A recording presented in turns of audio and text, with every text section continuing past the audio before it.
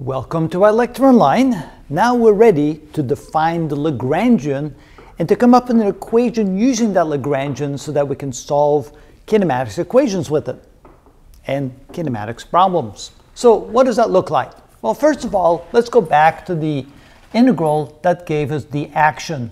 So we learned that the action, which is defined as the integral over time of the difference between the kinetic energy and the potential energy, each defined as a function of time. If we take that integral from the initial time to the final time, that will be a minimum for the actual path taken. We still need to prove that, but at least we've shown you some examples that seem to indicate that that's indeed true. So now let's take what's inside the integral, the difference between the kinetic energy and the potential energy, and let's define that as L. Matter of fact, we didn't define it that way. That was defined already a long time ago, and that's now called the Lagrangian. So what does that signify? Well, let's figure out what that looks like.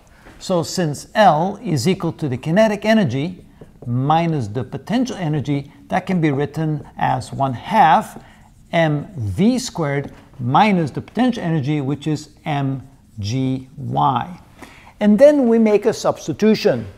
We know that dy dt is equal to the velocity, and so that can also be written as y dot. So instead of writing velocity, we can simply replace it by y dot, the derivative of y with respect to time. So this can be written as 1/2 m times the quantity y dot squared minus mgy. Now what we're going to do is the following. We're going to show that if we take the partial derivative of the Lagrangian with respect to velocity, or y dot, and if we then take the derivative of that with respect to time and subtract from that the partial derivative with respect to y of the Lagrangian, that will be equal to 0. Now at this point, we won't give you the significance of that yet. That will come later, but at least let's assume that to be true. Well, let's see if that's indeed true when we do that to what we have here. So first of all, let's take the partial of the Lagrangian with respect to y dot. Notice there's no y dot in here, so the partial respect to y dot goes to 0 for this portion, and for here we can say that the partial of L with respect to y dot is equal to, take the exponent up front, so we get 2 over 2 my dot to the first power. And of course, that would be plus 0 here. But in other words, this is equal to my dot.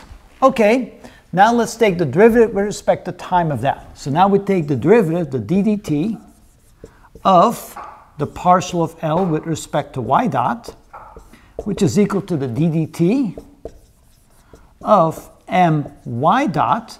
And of course, if you take the derivative with respect to time of y dot, you get y double dot.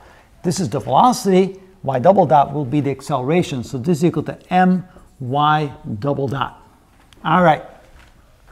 Now let's go to this portion right here. Let's now take the partial of L with respect to y, which is equal to the partial of this with respect to y. And now notice that this will go to 0 because there's no y component in here. We simply get the derivative of this. So that would be equal to minus mg.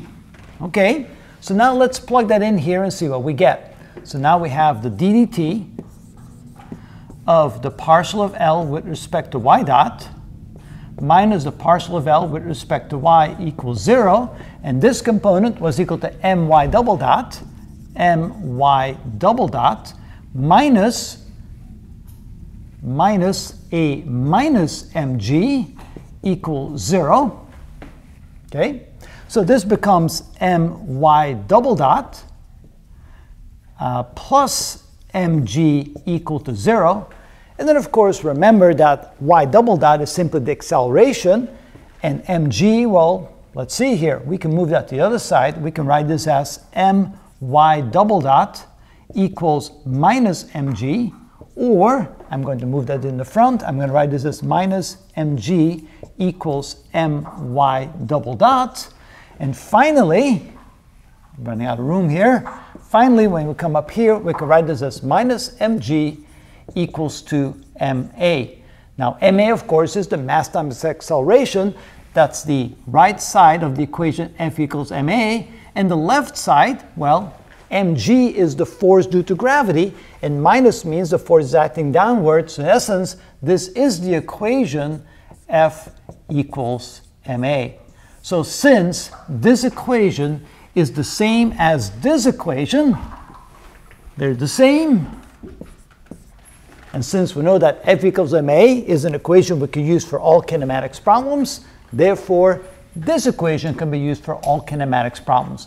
And where does that equation come from? It's based upon the Lagrangian, which is defined as the difference between the kinetic and potential energy inside our integral called the action. So if we take this component right here and we treat it the way we did it here to end up with this equation right here, essentially we've made F equals ma using the Lagrangian. So we can solve equations using a pseudo F equals ma, not needing to know the forces acting on it except the force of gravity, and from that we come up with a way of solving kinematics equations using energy instead of the force and F equals ma. And that is a much easier way to solve problems, and you'll see some examples of that in the next few videos, and that is how it's done.